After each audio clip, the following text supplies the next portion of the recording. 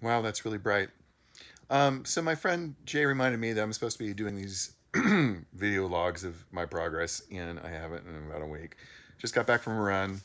I'm pretty much doing magic and magic stuff 12, 14 hours a day now, from processing photographs to doing a photo shoot to getting a logo done and so on. And some of it's really fun, some of it's frustrating as hell, like when a logo doesn't go the way that you want.